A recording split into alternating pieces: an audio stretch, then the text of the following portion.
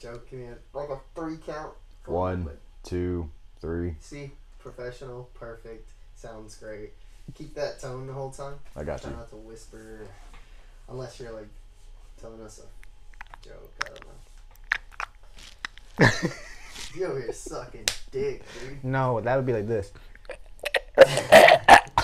I'm so glad I'm recording him. That's great. I want a copy of just that, just on loop.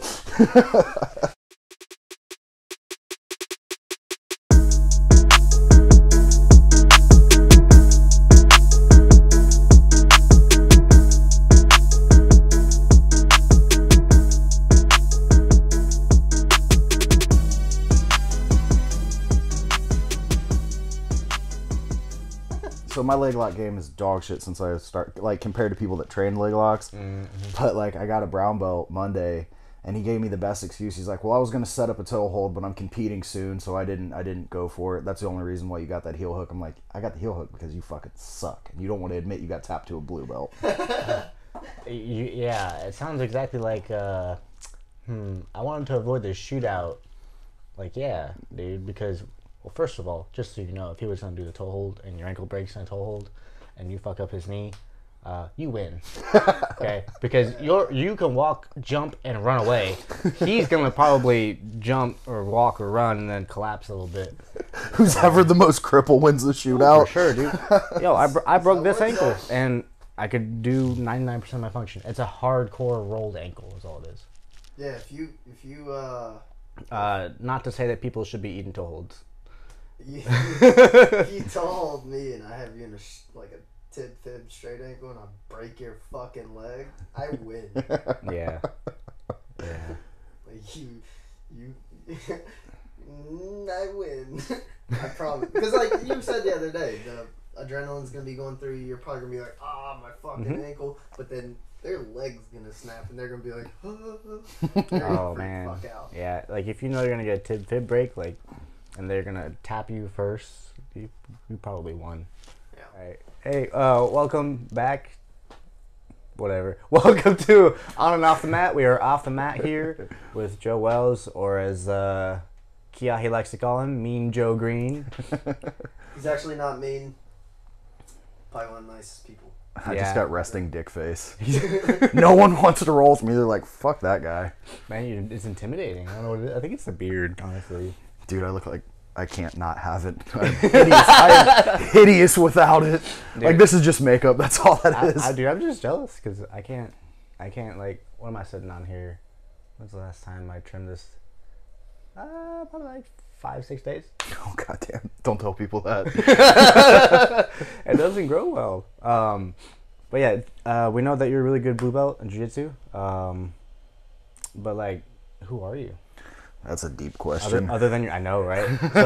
So a lot of times people get asked that kind of question, or something similar, like, "What do you do for a living?" And then you're like, "You're probably asking me what I do to make most of my income, but what I do for a living is a little bit different, right?" So I would suggest probably just like take a piece of that you like about yourself. We know your name's Joe Wells. You know what? Let's just get into it. Like, when did you start martial arts? Actually, I was probably 6 or 7. My mom enrolled me in karate. I got bullied a lot when I was little, and I forget whatever branch of like McDojo she put me in. Wait. You were fucking little at one point? I was this size, just no beard. Jesus. Man, that'd be wild. But I trained there. I grew up in Florida, and I trained at this gym for quite some time, and just stuff happened, and I got pulled out of it, and then football and high school sports, and my parents split up, and my mom's from Missouri. We moved to Missouri, and I started wrestling, and that kind of started everything off for me. And then typical like meathead just watching UFCs, like, I could do that shit. Oh yeah, so I remember those days. Yeah, and then you get punched in the face, and you're like, jiu-jitsu's pretty cool. Yep. I started training in, I want to say 2012. Oh wow. And, well, I blew my ACL out, and I took 16 months off. Ooh, how'd that happen? Dude, it's the dumbest story. So, like, the shop I used to work in would flood all the time, so you wouldn't pay attention if there was water on the floor. So I was walking to unlock my toolbox, slipped, and went down on my knee and blew my ACL out. Oh, God. I've never been hurt in jiu-jitsu, like, serious or nothing like that, but took 16 months off and then came back and stuck with it since. Nice. Yeah, I think I started probably around, like, 2010, so we're not far off from the starting point. Man, the knee just seems so fragile sometimes. No, it's stupid. So when did you get your blue belt? Where did you get that from? I got my blue belt October or September of 20 from Kyle Watson. Okay. I was training up at Finney's forever, and when Ezra Lennon moved back to Columbia, Missouri, I was kind of homeless, bouncing around trying to find a place to train, and Watson's at the time was the best fit for me, and I was there for a little bit, and then Kyle threw me a blue belt. I've spent most of my time training as a white belt. Yeah, we got a lot of people who are here that have been like that. One of the guys here, Terrence, he was a white belt for a long time, eventually got his blue. A lot of people here just kind of settle into the idea, yeah, white belt for life, and then they get their blue belt, and they're like, I'm still a white belt. Like, yes and no. But it's a good mentality to have, I think. Helps keep you in a space where you're able to not be like, yeah, I know what I'm doing. Or, the classic, like, blue belt in class being like, yeah, I actually do it this way with their partner. You do it the wrong way, shut up, listen to your professor. Yep. That's what, I think I heard Eddie say that one time, or it was about his philosophy. He was like, yeah, if you do it a different way, that's cool, blah, blah, blah. But if you're a white belt, shut up and do the technique. I think that white belt mentality is a good thing, though, when you're training. If you always approach everything like a white belt, I don't know, like a lot of, I was pretty good at smash passing and things like that, but when Eric opened up his gym, I was like, I know nothing about legs. We need to start from ground zero all over again. Yeah, dude, I know exactly how you feel. When I came here, I had actually trained with Rick a long time ago. We got our blue belts like pretty much the same time. We tested together. We were presenting our blue belts together, and I took like a 4-year hiatus, and he spent a lot of time learning leg lock stuff because Gary came in and was like just destroying him with leg locks. He's like, what the hell's going on here? And so I came in, and he just started doing that to me, and I was like, nah, this is a whole new game. Like, I don't know what's going on. Oh, yeah. No, it's super, super beneficial. Actually, I want to ask you about that. How do you feel about testing for belts? I think upon having my own space, I would like to do it for blue and purple, personally. I just want to create something that makes a higher standard, but I also understand the point rank-wise and creating like handicaps for things like age, for things like, I don't know, if somebody is missing an arm. Like hobbyist versus competitor. Exactly. Because everybody's potential limit is different. I had a conversation with Brandon McCaffrey about that. And everybody's different. Everybody is allowed to be different. But at the same time, having something that looks like a standard so that we can all agree, yeah, that person's a blue belt. That person's a purple belt. And then brown belt you get when you get. Black belt you get when you get.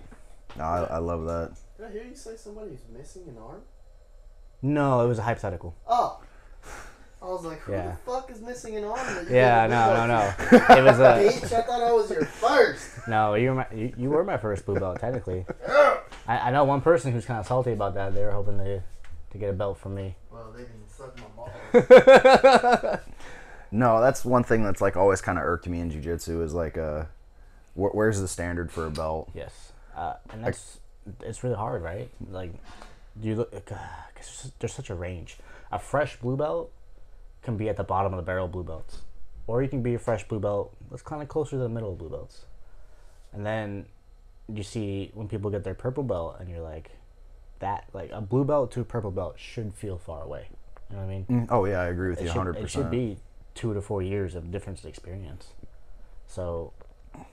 Would you say that was the hardest jump in your jiu-jitsu journey from blue to purple? No, because I was blue belt for forever. Were you? Yeah. I would say it's the hardest because it was but not, right? What made it hard was getting back into it. And then once I was consistent with it, I got it. Actually, it's like almost a point of pride to me, but I have logical reasoning for it.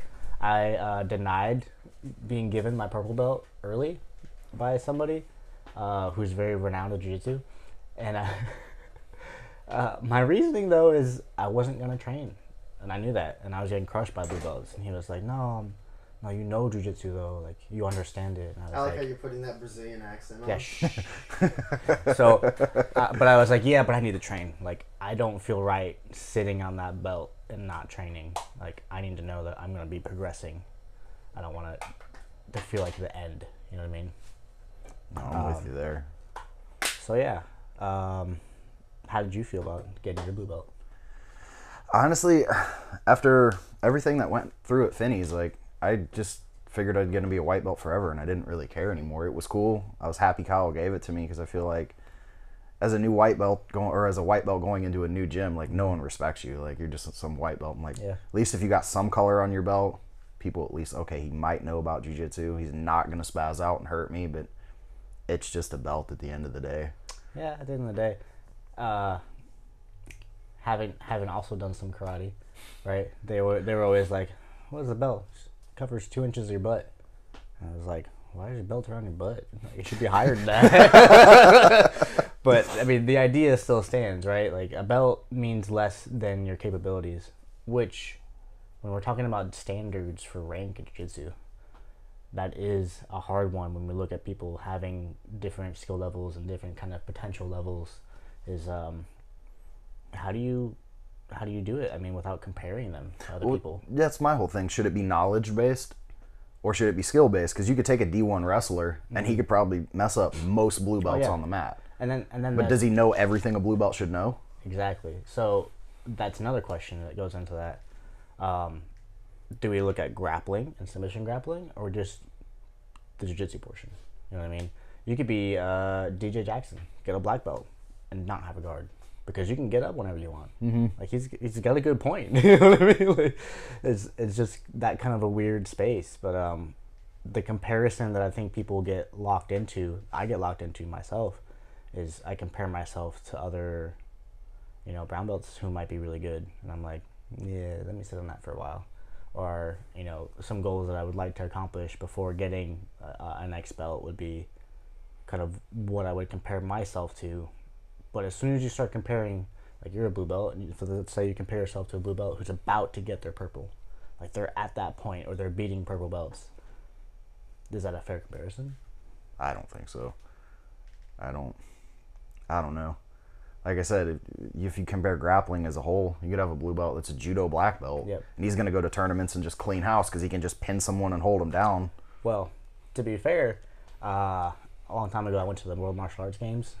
I was a white belt in Brazilian Jiu-Jitsu. What I knew how to do is pull half, lock down, old school or electric chair. And I knew how to take the back sometimes, which is what happened. It was like a gift wrap back take, and collar choked a dude who was a black belt in standing Jiu-Jitsu. Spent years in standing Jiu-Jitsu. But I sat to my butt. 10th Planet guys doing collar chokes. They're strangled dorks. But yeah, so it gets weird, but at the same time, I like the idea of having a standard so that you earned it. There's no question about it. I agree with that 100%. Because I think that's going to help combat, like, some people get imposter syndrome. Because I've always been, like, paranoid, like, what happens if I get a purple belt anytime soon? I'm like, I don't feel like a purple belt. That's the way I felt when I got my brown belt.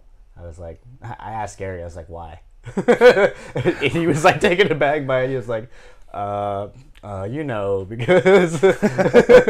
I was like, all right, I'll figure it out. But I had talked to Adelaide Cleveland recently about that kind of feeling, because I'm trying to figure out, like, what does it mean to be a black belt to certain people? And one of his things was, he said didn't feel like he deserved it for 6 months. I was like, that's about the timeline when I got my brown belt, and I was like, okay, I can be a brown belt. That's okay. So eventually it'll happen. But if you trust the person who gave it to you enough, like, you definitely earned it, they're not just like giving you a belt for no reason. Mm-hmm. If you trust them. Give me a belt. Give me a belt. No means no, Connor. But yeah, so that's cool. So you know, what else? How long you been training? Oh, I don't know. I started in 12 and then took 16 months off. Oof. yeah, that's rough.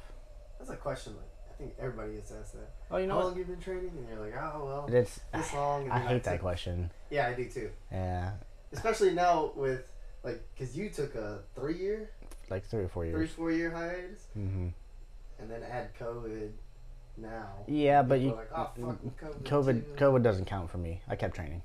Yeah, we did. So did a lot of my friends. They all put mats in their basement. Yeah, We'd all just meet up. I literally just spaced out in my living room. Colton came over sometimes. Phil came over sometimes. I went over to Jason sometimes. Yep. Like, nah, I was like, I'm gonna keep training. I'm gonna get better. Oh yeah, because everybody coming in off a layoff, I'm just gonna snap their leg. Should have kept training. Yeah. Hell yeah, man. So, what else do you do outside of jiu-jitsu? Sure.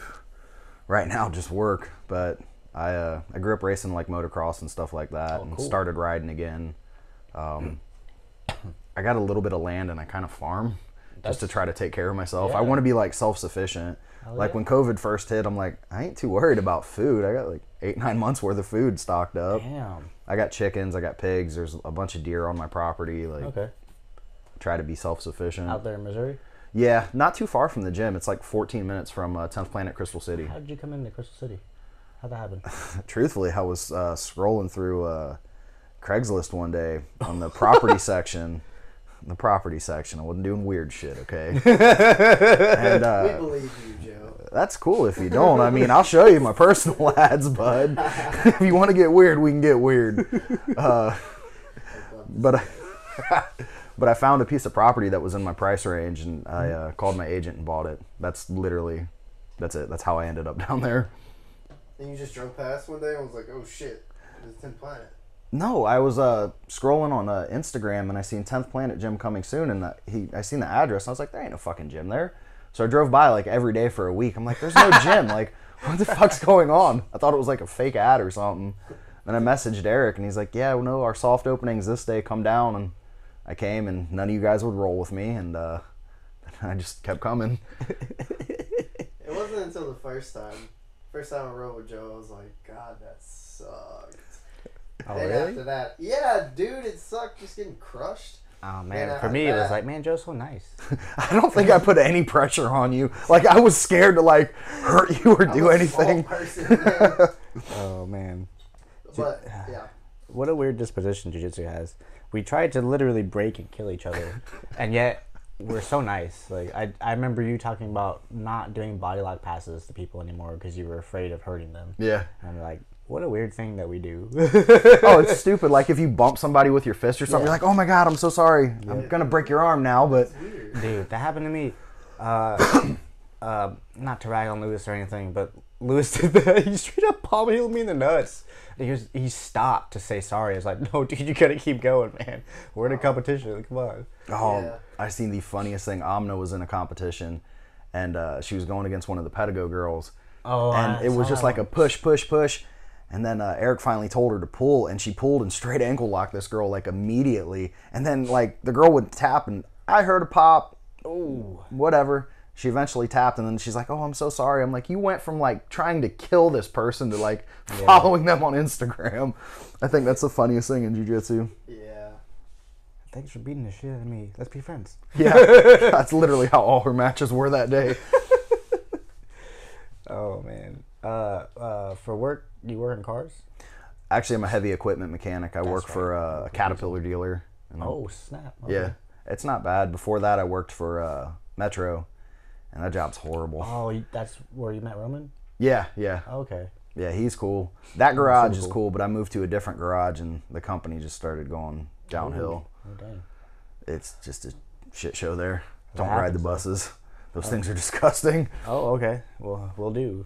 Or we'll not do. I love that Roman is name is Roman. His last name. What's his last name? Pierce. Pierce. Yeah, his last name is Pierce, and he's into cars. Oh, Racing. I do that all the time. Every time he comes in here, I'm like, take your ass back to Barstow. He'll look at me and be like, I ain't going back to Barstow. Dude, he's one of the nicest people I think I've ever met. And you look at him, it's just like, this dude's going to kill me. He's like one of the most intimidating people. He messages me all the time, and he's like, hey, man, you want to come over? Because we live like 6 blocks away from each other. He's like, you want to come over and watch the fights? Or come over, I know you got Flow. We can stream on the... I'm like, nah, I don't have Flow because I ain't paying for that shit. Yeah. Well, I accidentally paid for it.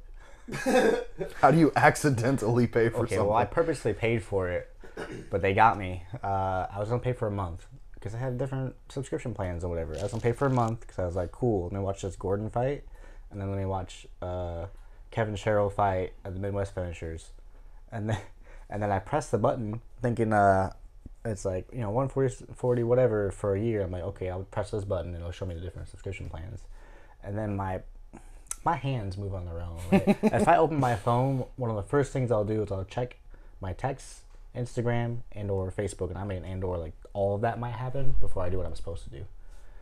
So I press the button and it's like, yeah, you want to pay for this? Face ID, double click this thing, and I just follow directions like an idiot. And then I'm like, wait, and it's loading, and it's like, paid for. It's like, oh no. So now I have a year. A whole year subscription to Flow. For 2 fights. For 2 fights. Well, I guess, you know, I'll be watching more. Yeah, now you can watch like ADCC. I mean, I do want to watch that. That's going to be fun. It'd be cool if you guys stayed for that. No, dude, we'll be moving out on Friday. Oh. Moving out. Coming back. Yeah, we have. Wait, you got ADC stuff pulled up? ADCC? Yeah, we'll talk about it later. Okay. See you guys feel. See how Joe feels about the. Fuck it, let's talk about it right now. Shit. Yeah. Joe, how you feel about ADCC? I'm pretty excited for it. Yeah. What's your? What parts? 77 looks nasty. No, it's 66. My glasses. Or 77. That's 99. 77. No, fuck no. There's no way. Excuse me. That's negative 99. Negative 99. Minus 99. There's 88. 88's gonna be dope. Dude, a lot of them are gonna be sick. I think this is one of the best ones. 66? Very curious, yeah. 66 is gonna be dope too. I think this is gonna be the most stacked, most intense. I think it's only gonna go up from here. Oh, for sure. As big as Jiu Jitsu's getting. After COVID, seeing the ADCC, like how many people were there at the East Coast and the West Coast trials, I was like, whoa, this is real. This is happening now. Yeah, so that's the lineup for the 77. I want to see Mika and Cade go at it. Like that's my dream match. That's just gonna be a fight, man. That's gonna be a dog fight. I think that'd be really fun. I think Mike could get that win too. My end prediction is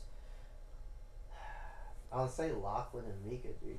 That'd be a good one too. Really good fight. I don't want to count out Cade, man. That kid's so scrappy. I mean, the kid hits flying darces. Who the fuck hits flying darces? I mean, the same person who does flying, buggy jokes. Right, yeah. Same person. You think Nikki's gonna live up to the hype? Man, I don't know. It's hard to live in that Gordon Ryan shadow, dog. God. Yeah. That's a tough life. You gotta. Because it's funny, because like you listen to a lot of people talk about him, and like I've heard GSP, I've heard his brother, a whole bunch of people say in the training room he's the scariest person. I just think he can't translate it to competition. Some people get stage fright. I hate competing. He hasn't been tapped in forever. Nicky hasn't. He's lost to like decisions. But I don't think he's been tapped in a while. Lachlan's just a different animal. I mean, he's a knee surgeon, isn't he? Yeah. And he's definitely got a specialty in leg locks, I'd say. Yeah. Do you think that gives him a 1-up? I think he knows. I mean, he knows way more about the anatomy of knees and how they work. How to take them apart. Yeah, dude. Yeah. He just blows people's knees out and then hands them a business If card. if I put them back together this way, then they must come apart that way. Yeah, dude, that's a great business plan. Yeah. Job security at its finest. Oh man. Yeah, there's a bunch of dudes in the William city Tackett, I think, is going to be a dark horse too. Mm-hmm. Yeah, his little brother just fought in the Midwest Finishers and won the belt there with same competition Kevin was in. Oh, yeah, Midwest Finishers. Yeah, unfortunately Kevin lost in the first match. Yeah, I mean, that dude just like, he did not look like he even jumped. It looked like he sat down, but his body went up into the triangle. It was really strange. I didn't get to see it. Oh yeah, I watched it. They were honestly, they looked a lot like how Gordon and Felipe were standing, where they're just kind of like checking each other out.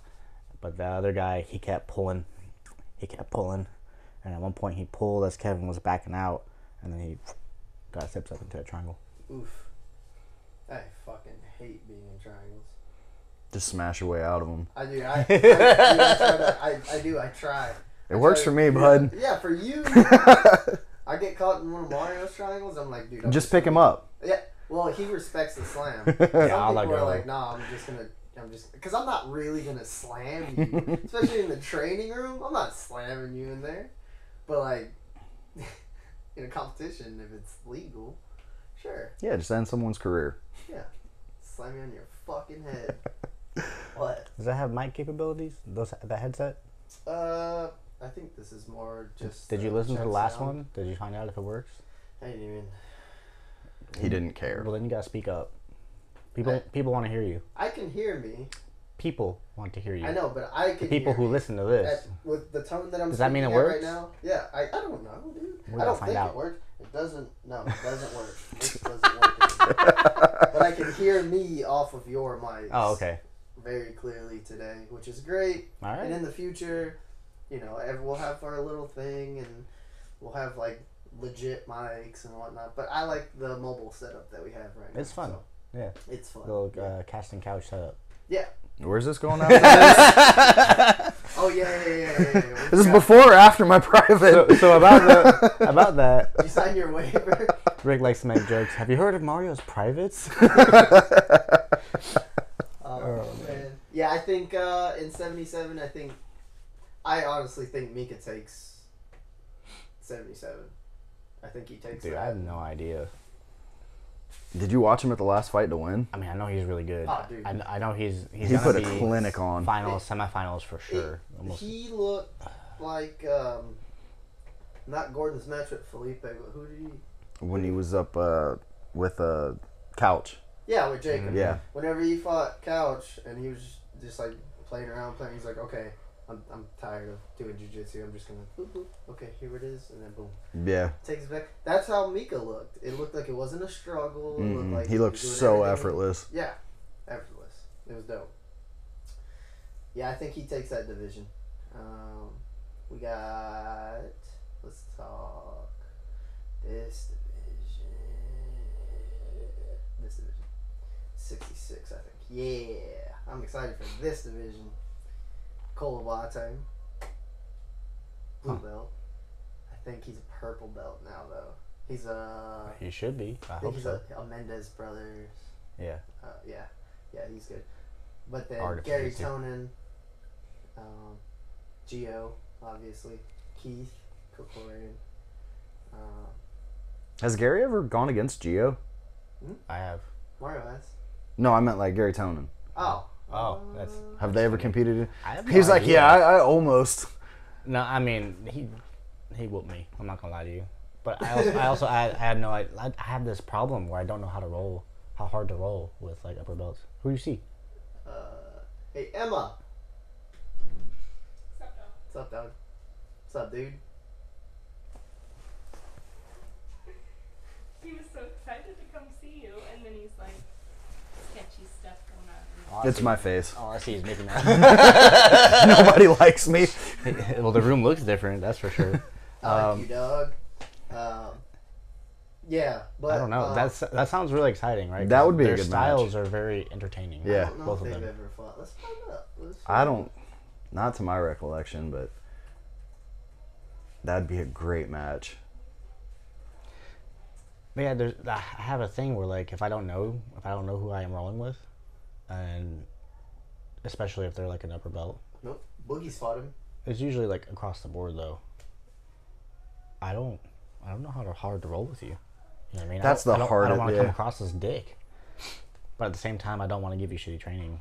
It's a confliction. I usually just try to match what's ever given to me. That's fair, but I never know where that stops sometimes, because there's different things that go into that. You know, you have speed, you have strength, and you have skill, and then there's good timing versus a timing that's compensated with more speed. You know, I try to dial it back and then be able to ramp up to it. Doesn't always work.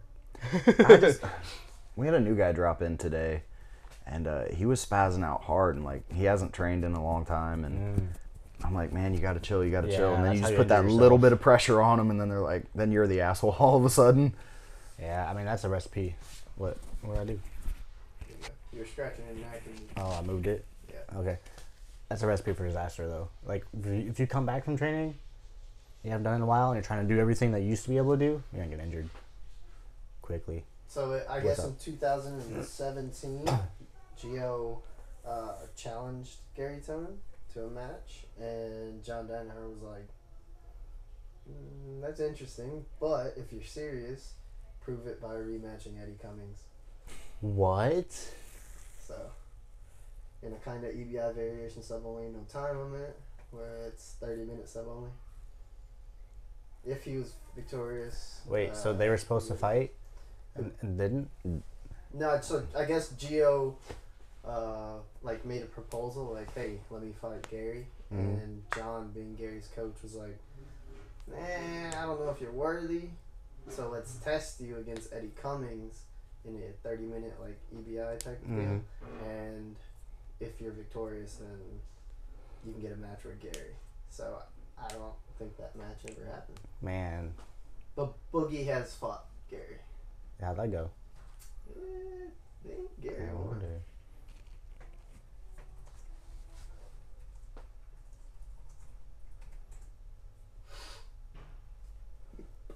In 2014. Gary's one of the most exciting to watch. Oh, for sure. Didn't he fight one of the Rotor brothers in like one championship or something? Yep. And he lost. Also, is Mike Was it Musumeci Cade? not doing ADCC? Yeah, Did he he- is. He is, Yeah, he is. He's doing ACC. Is he not in the 66 division? right? Because is there a lower division? I don't think so.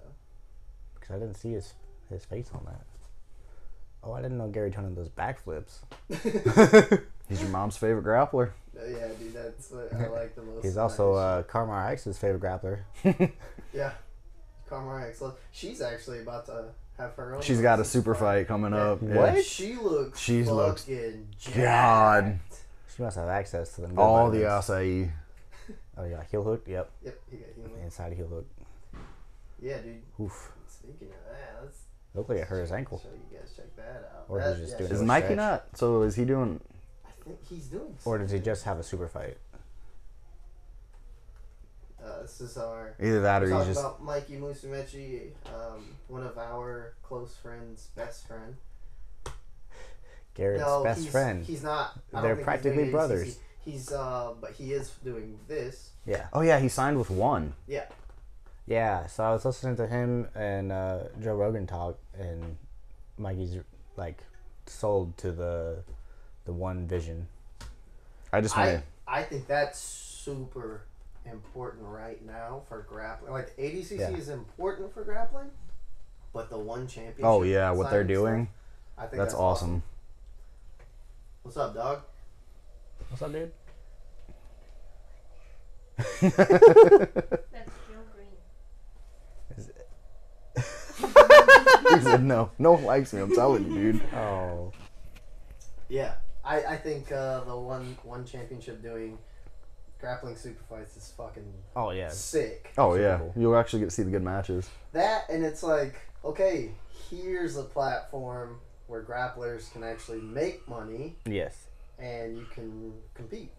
Yep. Like in a like And it doesn't have to be 6 fights in one day. Yeah, it's not a tournament style where you have to fight 50,000. Like, Yeah. I get that. You're not getting punched in the face, but it's still exhausting hanging out all day. It's so he was so tired after this last PGF qualifier.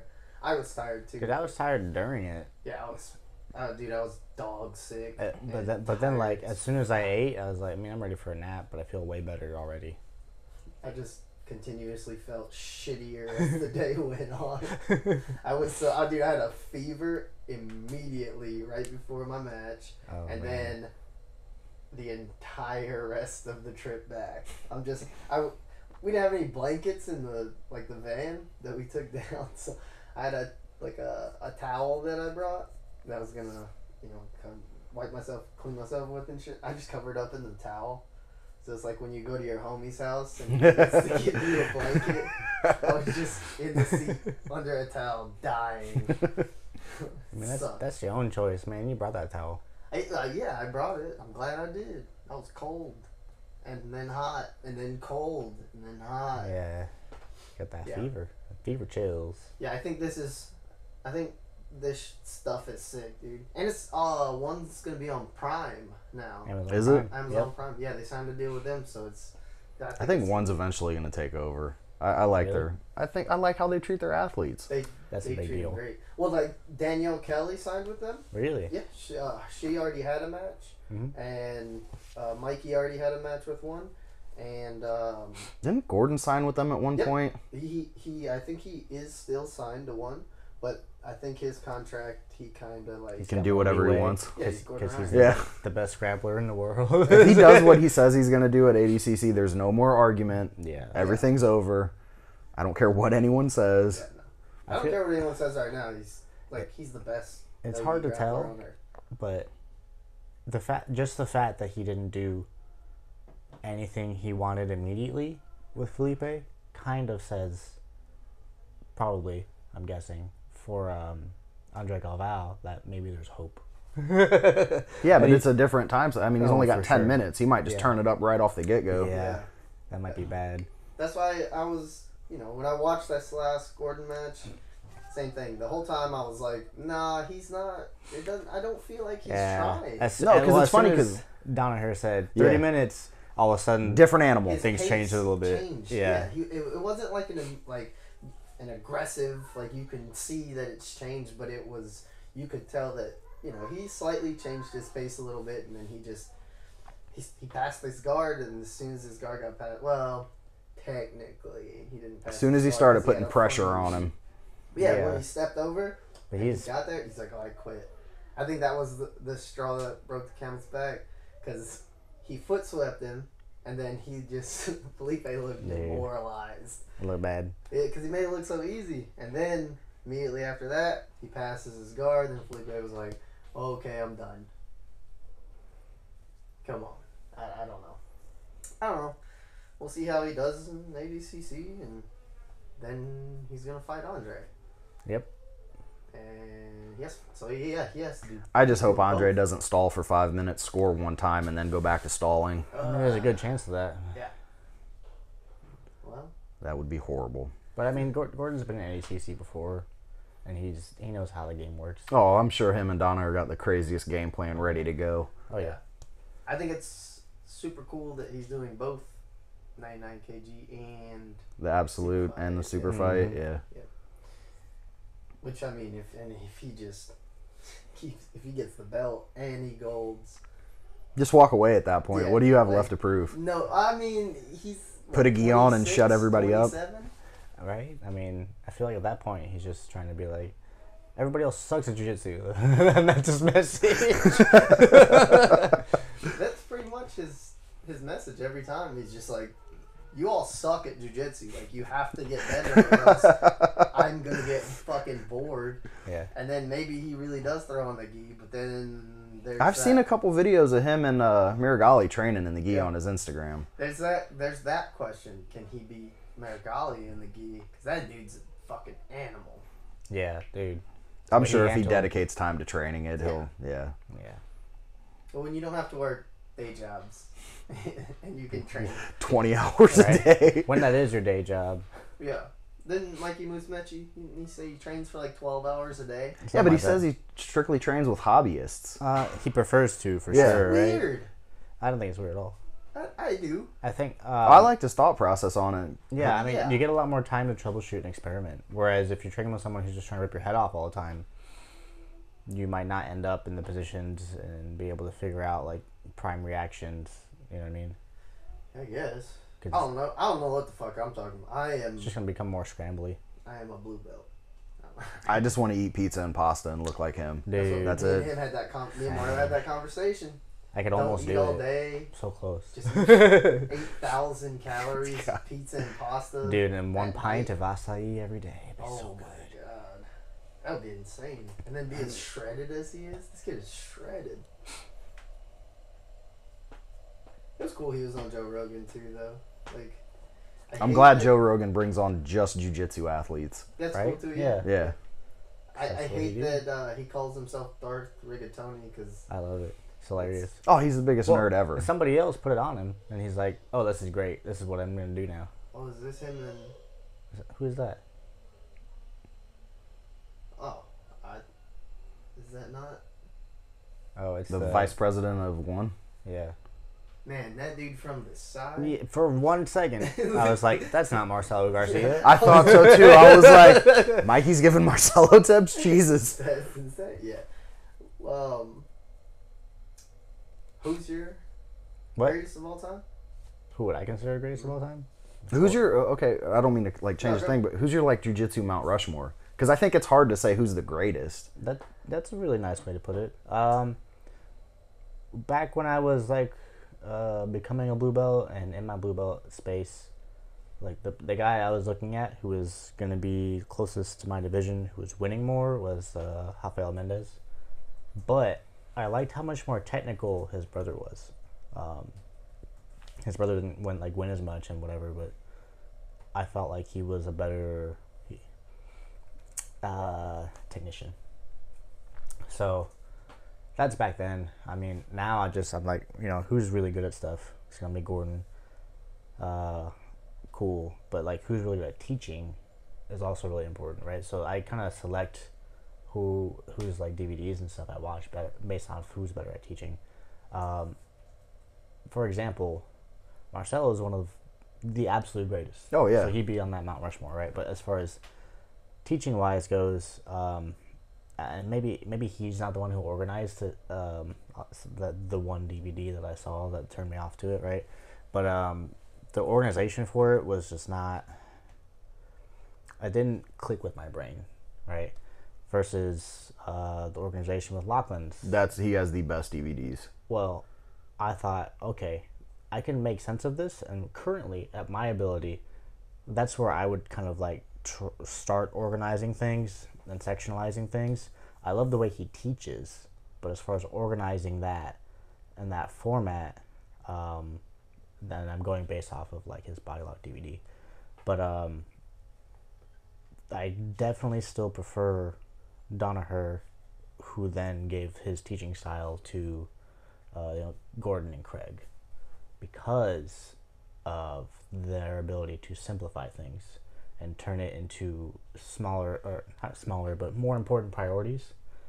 Also to go with Sean Applegates is very much in line with the same thought process. Yeah, I love He's like, the way he teaches. here's the important stuff that's going on, here's what we want to focus on, and here's the details as we're going.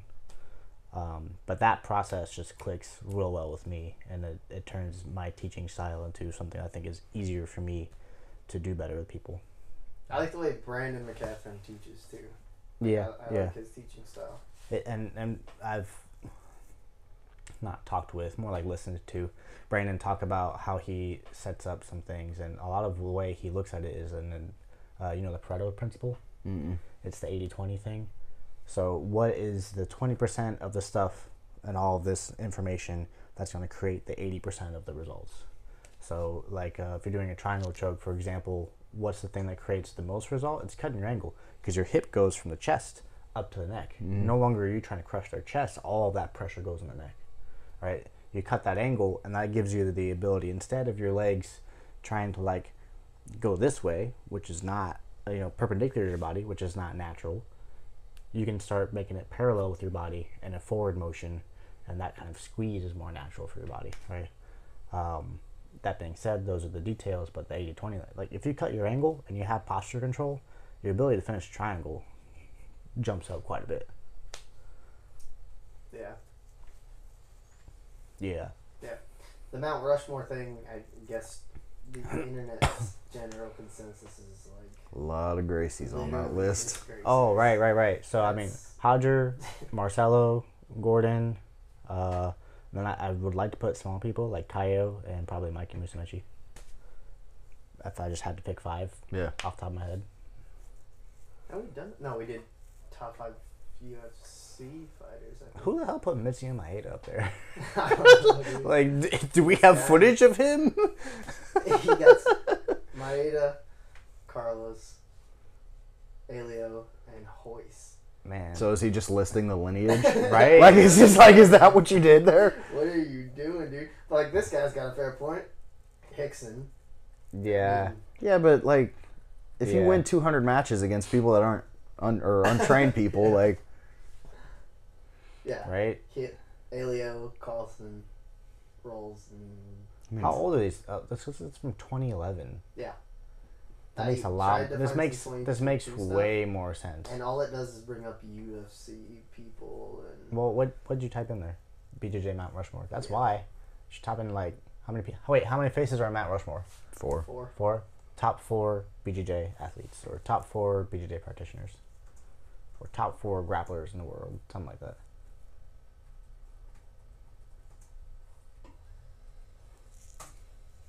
My top 4 would be Tom DeBlast, Henzo. Oh, I love Tom. He's like one of my favorite. Henzo, Marcelo.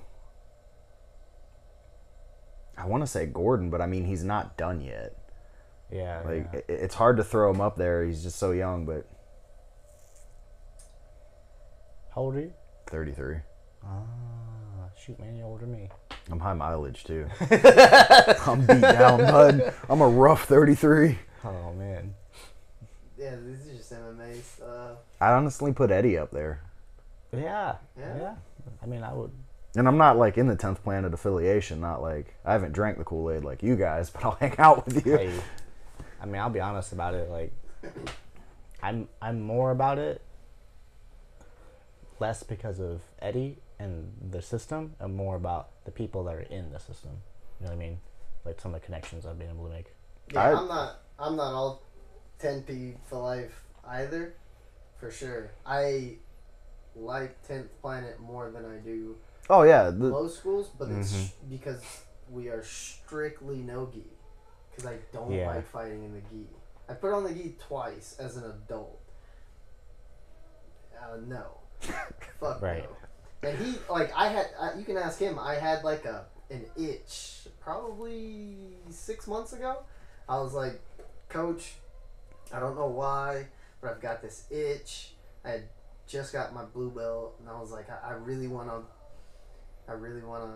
try the gi out, like go and just smash people in the gi. And he was like, we can put the gi on, and I can show you why you don't want to do the gi anymore. I was like, collar choked the piss out of him.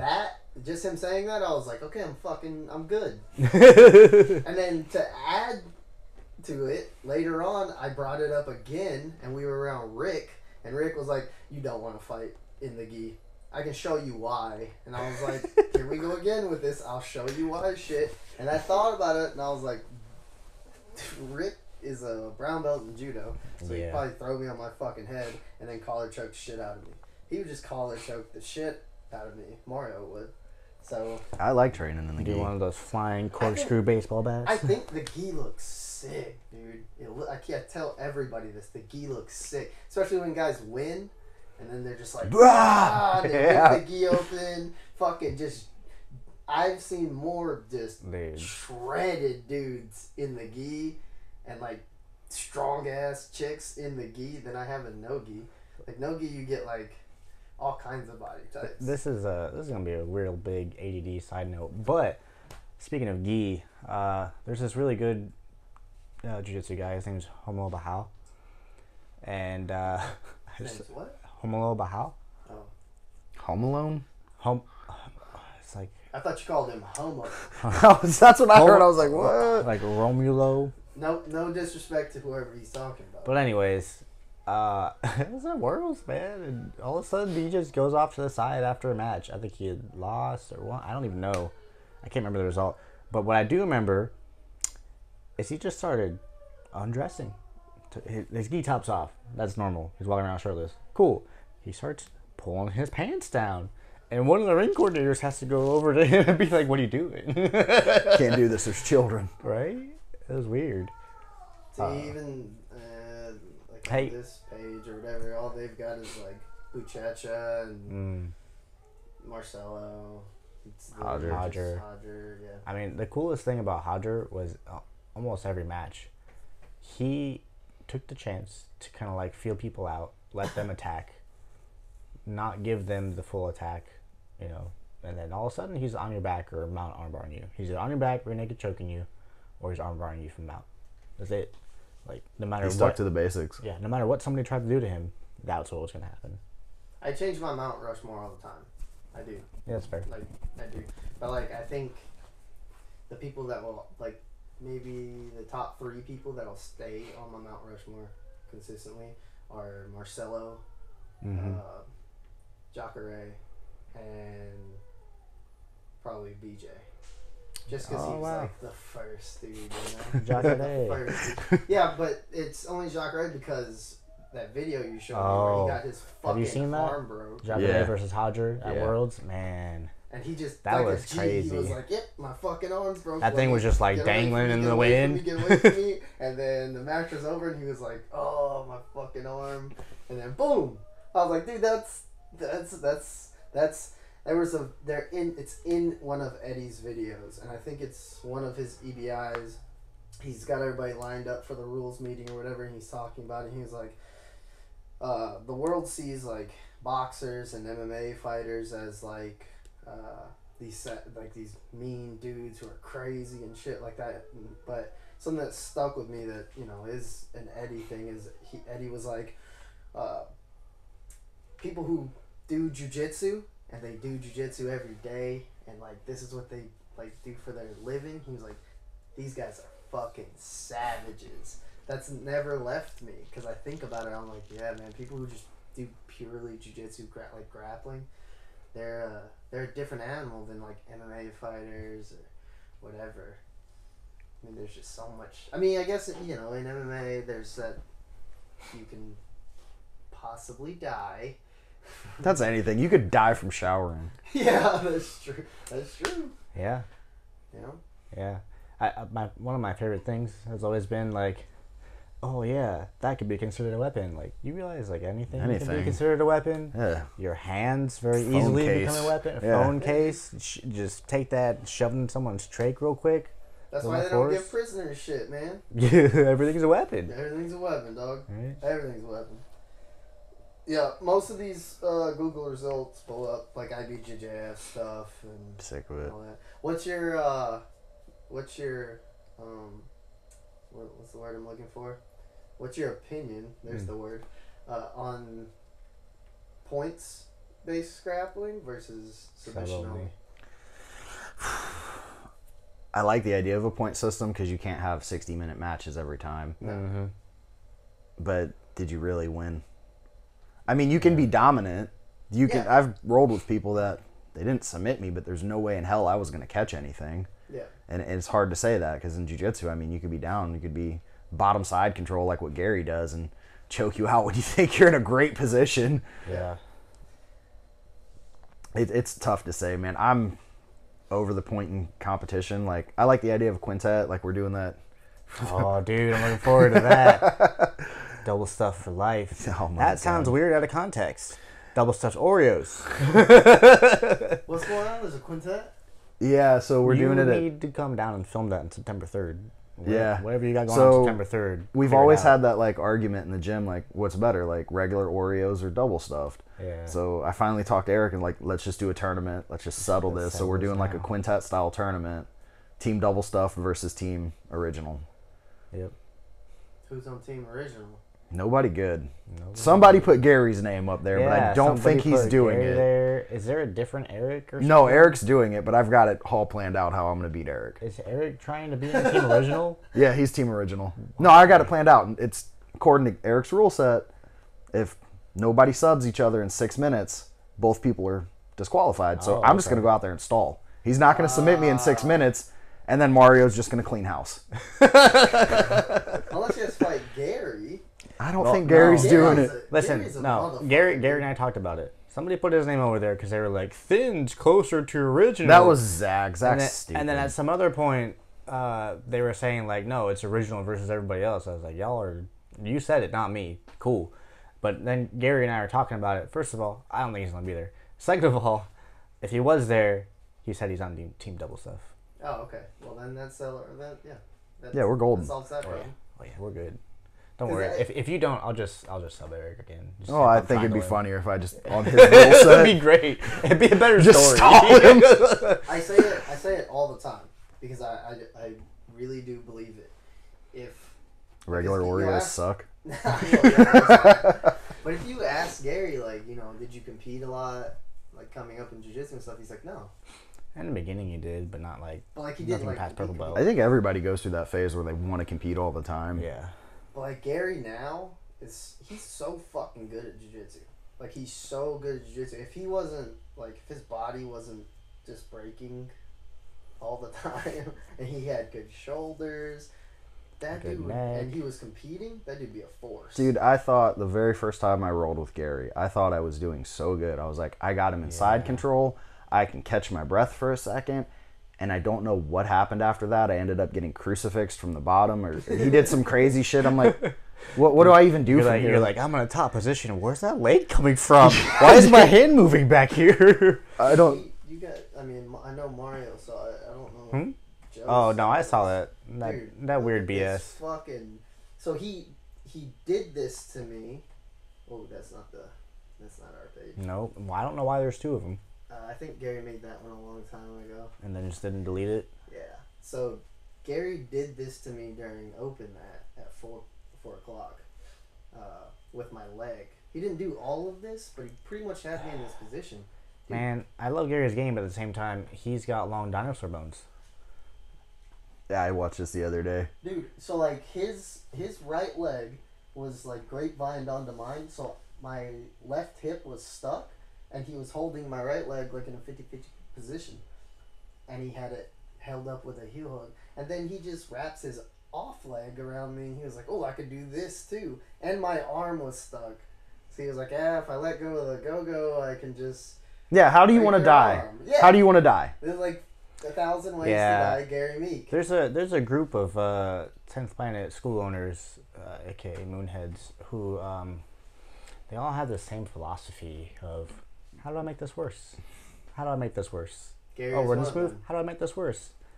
Adelaide is another one of them. Yep. Gary, Adelaide, Derek, maybe a couple more. Oh man, Derek. I can see Scott Elliott being one of them. Yeah.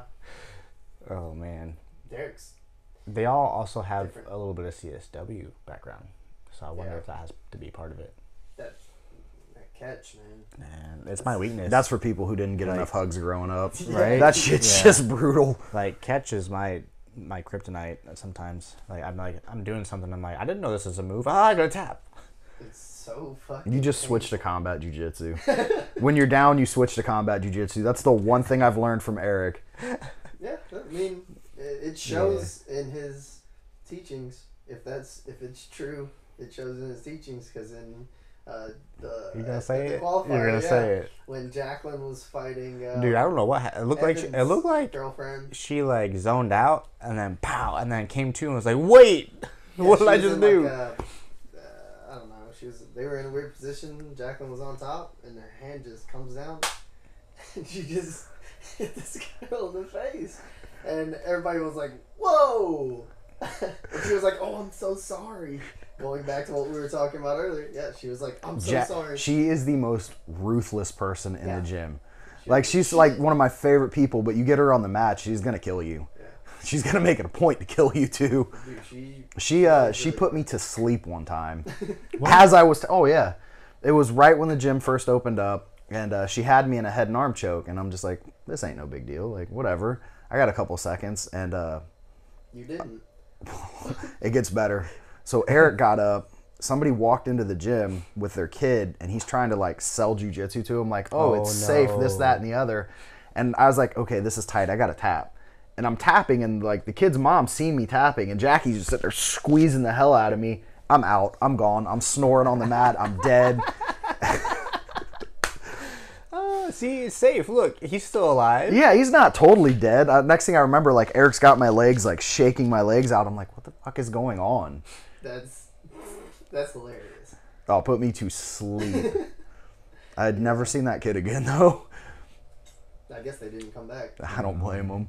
Yeah, that's always an interesting thing when we're doing chokes. I have to go over all the signs of going out, so you know when to tap and what to do when somebody goes out. And like, what people don't understand is that there are certain conditions that can happen that can make somebody go out faster, but you're still gonna have to squeeze for what's likely about 3 minutes or more of full-on squeeze to get somebody to start like entering brain damage and move towards death. Like, Oh, it only takes like 8-10 seconds to turn somebody off, but after that, yeah. After that, it takes a while, right? But when everything is done right, they go to sleep and they snore or they convulse. Sometimes they snore before they're out, you know, but they'll snore or they'll convulse or they'll just be completely limp, and you'll know they're out, and you'll let go. Or somebody will be like, "Hey, they're out," and then you let go. And then when you're in the training room, it's fine. You wake up and you're like, wow, my whole life flashed before my eyes. Or, man, that's a good nap. Where am I again? I work with a dude that he agreed to let me choke him out. Oh, yeah, that's always fun. Oh, my God. And he's like, I was like, just hold your hand up so I know. And like 10 seconds later, he's on the floor convulsing. He's like, dude, I felt like I was asleep for an hour. I'm like, yeah dude, it's like that. Yeah. It's the best nap. Like, it's the best fast. You ever wanna get that quick 15-minute nap in? Let me put you out real quick. Yeah, but how many times can you do that before you start like causing damage? That can't be like a daily thing, right? No, I wouldn't. That. I wouldn't. I've always wanted that. Like, being concussed, getting punched in your head, obviously CTE, permanent brain damage, shit like that. I know getting strangled isn't as bad, but like, are there long-term effects of getting strangled and put out over and over and over? Like, if you get put out twice a week in the training room, okay. You should probably learn to tap. Well, yeah, for sure. 100%. If you're getting put out every day for like, I'm willing to bet that it's not good for your long-term health. yeah, probably not. I'm willing to bet that you can heal from it, but the question is how long are you going to keep doing that? Yeah. You know, that's an important question for anybody out there who's letting that happen to ask themselves. Isaac Stackhouse, we love you. Yeah, dog. There's this dude. Last season? There was this dude in the season of the PGA. Yeah. He just can't. No, that was the one. It was down in Alabama. Yeah. Yeah, I watched that dude, one. it was like every day. Luckily, it was only like 4 days, but it was like every day he went out. 3 matches every day for 4 days. Whew. He went out almost every single He went out with match. something to prove. Like, Each good. time. I'm tapping. I think at one point somebody had him in a triangle, and he went out. Like, Oh, he was out. he was out, and the ref breaks him up. But it was that, sometimes like you'll go out, but you immediately come back. Yeah. I think he immediately came back. But his response was, "What? No, I was playing He's possum." playing possum, but he didn't recognize. You were snoring. He didn't realize that he was out because his plan was to play possum before he went out. And when he came back, he was like, "Cool, wait." That's not a good strategy. Yeah, it's not. You can't, you could play possum in, You know what, MMA or boxing, oh, I'm hurt, and then Crack bam, somebody, catch yeah. somebody. Yeah, crack them. But in the jiu-jitsu tournament, the ref sees, If you're out, he's it's limp. done. Yeah. Yeah. That and the Brazilian tap. Those are the two things people can't do in jiu-jitsu. I wanted to get to this because just in case, but we do have Kiahi wants this recurring segment Oh, yeah. of conspiracy time. Do you have any? First of all, are you anti-conspiracy? Oh, I'm deep into it. Oh, Hell yeah. yeah! Let's So we fucking like- go. Oh, I'm deep What's into your it. favorite conspiracy? What's my your God. top one conspiracy? Somewhere in there, your top 5. We had Beth Caston on a couple of weeks Oh, ago. that was weird. Shout out to Beth.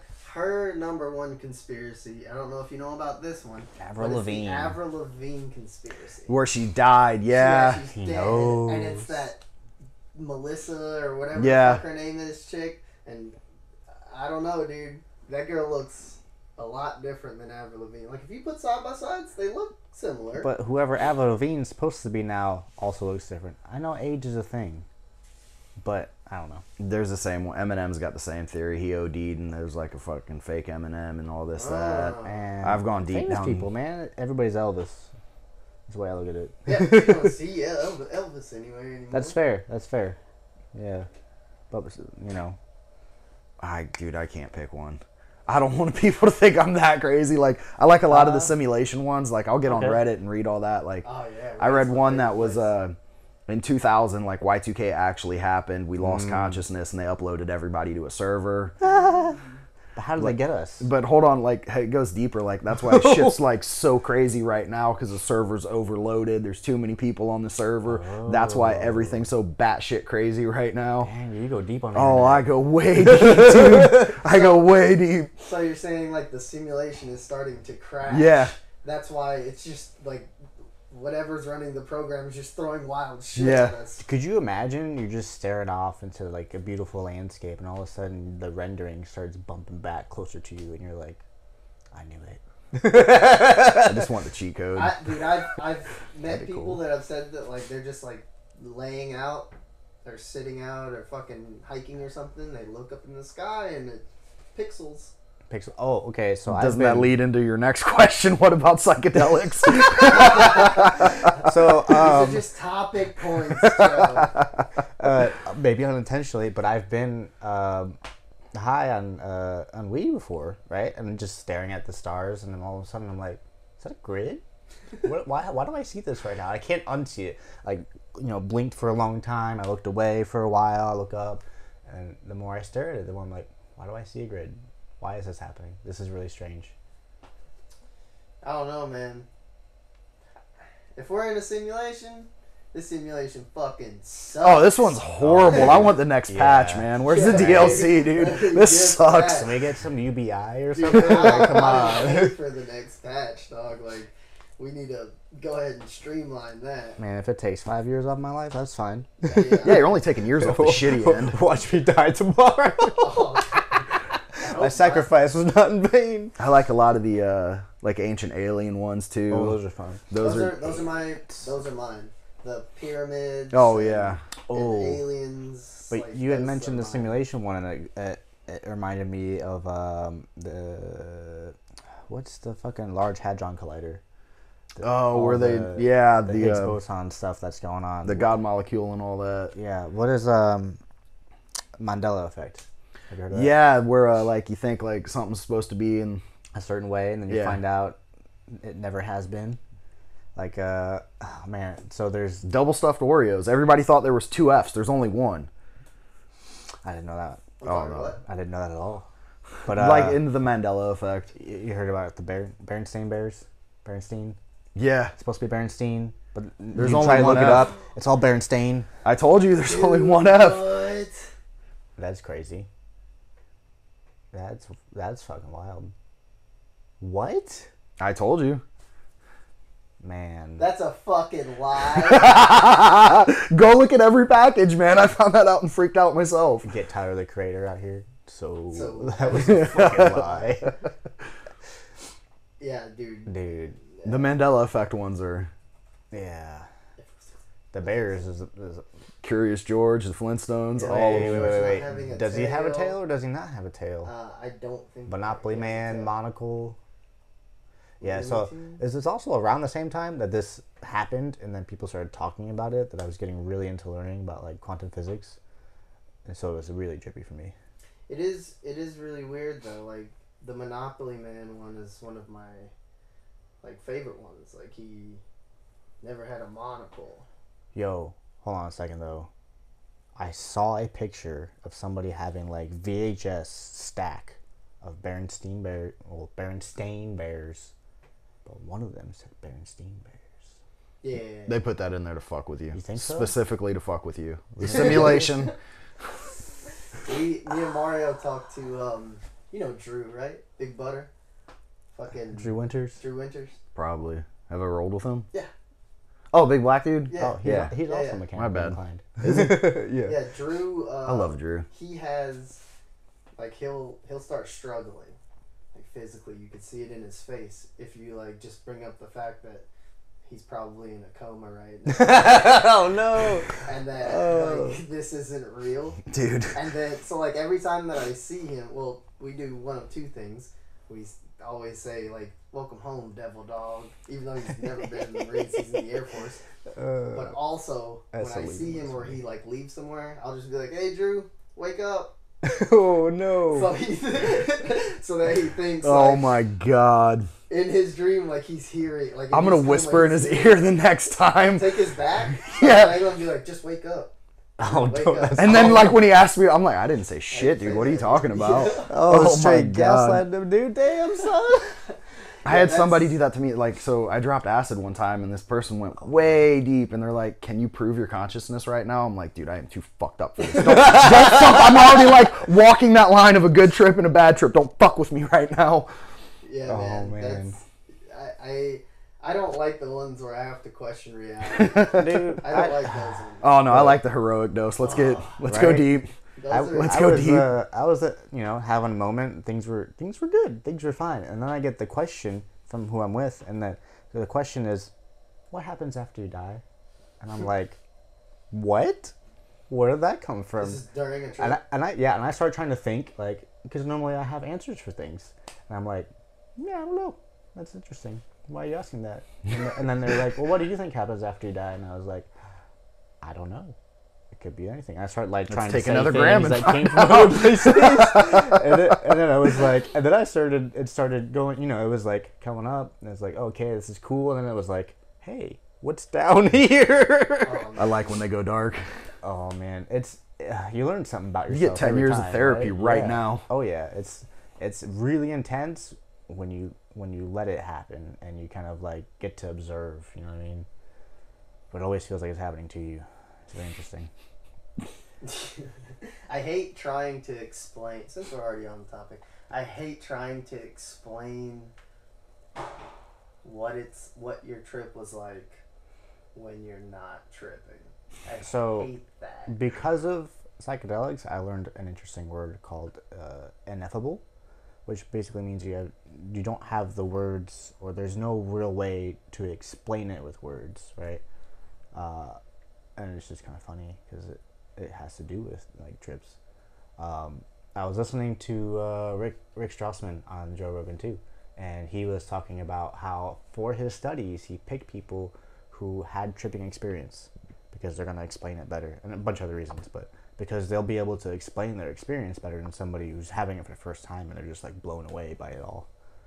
So maybe you should figure out how to explain some things more. Dude, I can't explain things fair. sober. That's fair. regularly. That's very My fair. brain does not. No.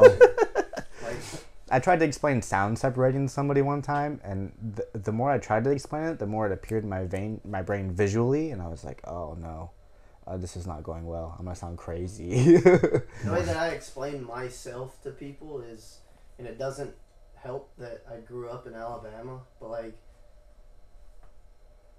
Forrest Gump, me, our brains work like that. That's how my brain works. Same as Forrest Gump. I'm not a smart man, but I know what love is. Like, that's me, dude. Like, That's so fucked. Oh my god. I think you need to take a run cross country. I'm not doing that. I don't like to run. I don't like to run either. I'm on that no run crew. I do sprints, but then I think about doing sprints. I'm like, nah, I'm gonna be tired. Yeah, I don't mind the cardio. I think it's a detrimental thing for athletes. I'll get through it when I need to, but there's a mental aspect that kind of goes to it. I forget who I was talking about that with, but they were saying like it's just you out there, and Matt Small here. That's why he runs like 3 miles a day or whatever. He's like, because it's just him. There's nobody he's competing against except himself. There's nobody he's talking to except himself. And it's about mentally getting through that as a hardship. No offense to Matt Small here, but there ain't no fucking way that dude runs 3 miles every day. Not currently. It might not be every day. Ain't no way, dog. It might not be every day, but it's at least, every week or something. That's good. I'm glad he goes out there and gets that road work in. That was my most hated thing It sounds like every day, though. MMA and boxing was fucking road work. Not getting punched in the face. No, I don't mind that. That's that. probably why I am Forrest Gump in real life.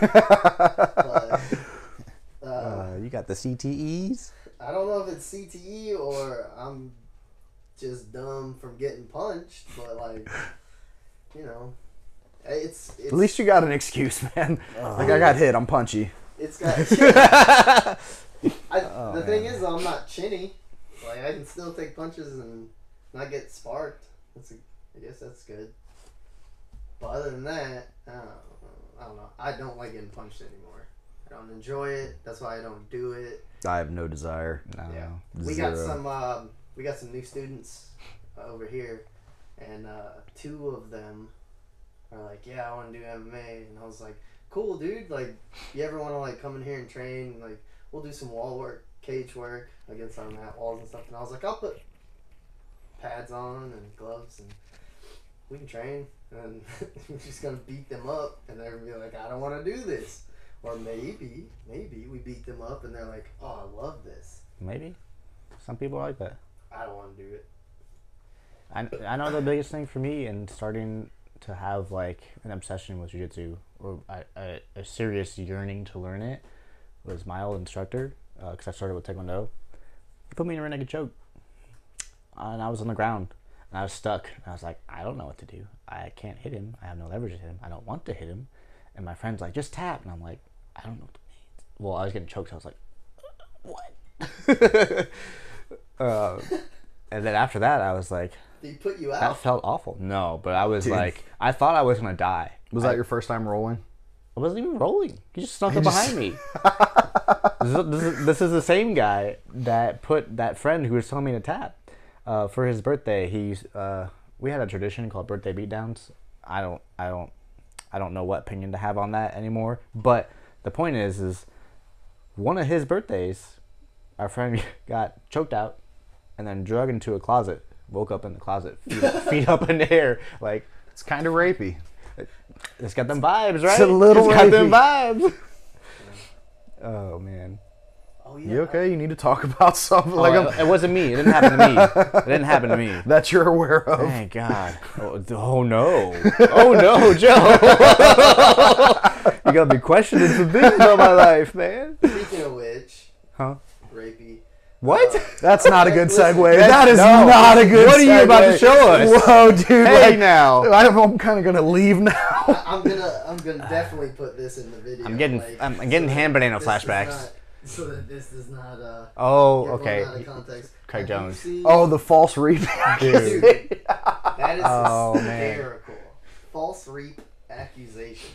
Who is Craig that? Jones. Who is pissed at Craig Jones saying, "Oh, you're just a funny man. You're just a funny man. That's all you do." Was that Gabby Garcia? Or was that somebody else? I know Might have him. been Gabby, but like They were their going to whole beef- I think their they whole were. beef, I think, was like, Why didn't they do that? I wish they would date. That'd be funny. Isn't she married? I don't know. Mario got to meet her. He was like, dude, she's like. I didn't meet her. I walked past her. Oh. When you go to like Worlds, especially back then, like you see all the big names. I sat 2 rows behind Jean-Jacques Machado one time, and I was like, "This is crazy." What's that? For Doom. Yeah. Yeah, he Fabricio. sat next to me one time, and I was like, "This guy's fucking huge." And same thing with Gabby Garcia. I walked by her, and I was like, "Yeah, I'm a small man. Like, it's just how I am." She's a beast. Yeah. What's up, guys? Sorry. Yeah, I did the same thing with Chael Sonnen. I met him back home in Mali. Is he big? He's fucking humongous. Really? He doesn't Dude, look that he's big on like- camera. He's huge. There's a picture of me. Let me see if it's on my. I met Jeremy Stevens. Who's that? It's Jeremy. who the fuck is that guy? Remember when Conor McGregor was like, "Who the fuck is that guy? No. Oh, No, it's like the best clip. Yeah, it's like. Dang, dude. But It's your he's a actual 145er, It's my- and Yeah, I don't know. I thought him and I are the maybe same this. size. He fought I'm 145 in the sorry, UFC. What? You're the same size? Him and I were almost the same size. And he fought at 145. Yeah. That's insane. That can't be good for you. Oh, good God. Look how small you are. Look how big his hand is compared to mine. It's as big as your face. Yeah. Dude, like, me and my cousin, like, sat and... What did you fight got at? drunk You're with him. tiny little... 35. Okay. I fought at 135 pounds. Dude, you look so Asian there. Dude, look how fucking big he is. He looks scary as shit in that He picture. was super nice. I was like, hey man, big fan. I'm like in the amateurs, blah blah blah. And he was like, cool man, keep doing it. And then like I was like, hey, can I like get you a drink? And he was like, yeah, sure. He was there with his wife and I think his daughter. And then somebody else. And then you slipped that Rohypnol in his drink. And But yeah, dude, he was fucking humongous. Like I was just sitting next to him, and I'm like, this guy's huge. Like I didn't think he was that big. Seeing yeah, him but dude, fight, his I was fists this is look like two of my hands. Yeah. Dude, they're big ass people. Like that's why I fought at such a lightweight, dude. Because people at 155 and the pros are huge. Yeah. That's what I was saying. Like Jeremy, he's 145er, and we're the same size. Yeah. That's insane to me. I mean, I look big for my weight. I've been told that. I've stood next to people who are like close to my weight, and I'm like, I don't understand why you're so small and I'm so big. It makes no sense to me. Dense bones, that's what we say. What? Who the fuck is that guy? We'll close out with this for you. But can you hear this? No. Mm-mm. You gotta turn up the volume. Bottom right. Here? Yeah. Maybe.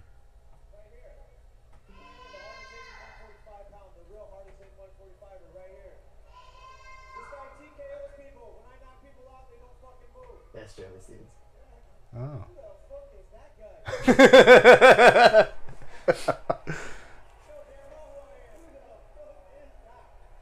Dude, that like kinda like cascaded and ended that man's career. It really did. I mean, he had some really big fights after that. He got eye poke thing and all that, but I don't really know where he's at now. I think bare knuckle. Oh, I'm not 100% sure. It's probably make more money. probably. All right. Well, Joe, thanks for coming on, man. Anytime, man. Anytime. We're gonna close out so you can go check out Mario's privates. Oh, jeez. You can tell our followers and everybody where they can find you. I'm not active really on social media. I think the shit's kind of stupid. My Instagram's jwells221. You're never gonna find me on Facebook. Look up Joe Wells. There's 7,000 of us. Oh, jeez. All right, well, thanks, man. Yeah, anytime, brother. Bye, everybody.